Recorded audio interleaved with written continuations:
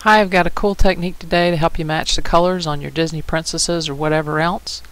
Here I've got my princess laid out in Cricut Design Studio, and around each piece I have placed a rectangle that leaves me a little bit of room, but not too much. I've also got two more elements I want to point out. One is a 1/2 inch circle butted up against the edge here at 0, 0, and one is a 1 inch, exactly 1 by 1 inch square. It's here for reference. I also have on this other page a 12 by 12 square in white. That's going to help me with the preview. So what that does is when I do the preview, I get black rectangles around every area that I want to fill in with color. So I use my Snipping Tool, which is under Accessories, and I take a screen capture of the area that I want to have color in. That goes to the clipboard, and then I go to Paint, which is under Accessories, except that I just used it, so it's open, and I'm going to paste that.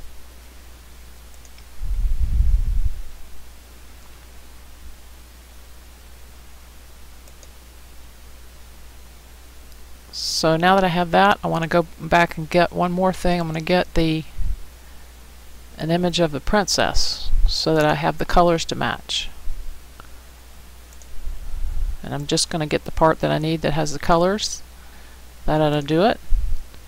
And I'm going to paste that in as well. I'll just put her over to the side.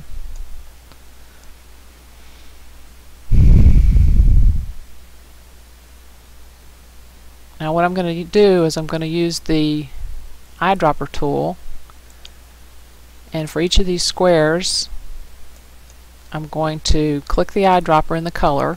You'll see the color will change here. Then I'm going to use the paint bucket and go in and color. Now I know this one is for the hair. Go back to the eyedropper, pick up a nice light color for the skin. Sometimes you have to try a couple times to get the color you like.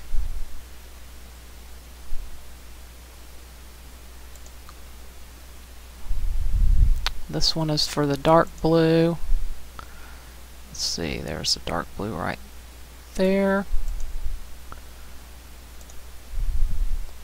This one is for the light blue there. The eyes can be white, and the reference square can be white. And this one is the lips. I'm going to go get the lips. Get a nice pink for the lips. And there's all my squares. So I'm going to crop this. I don't need Cinderella anymore.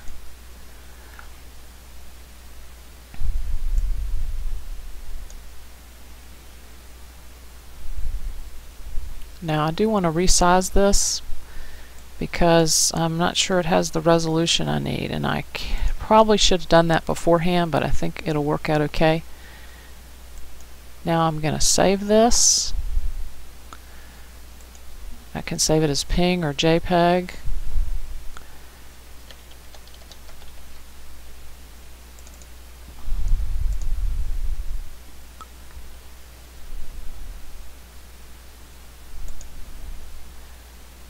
Now I'm going to bring it in to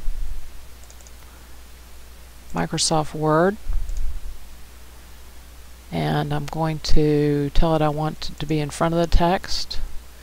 I'm going to put it up in the corner here where the circle would, if it were not cut off, would hit the edge of that page. And I'm going to draw a square that is 1 by 1, and I'm going to use it over here to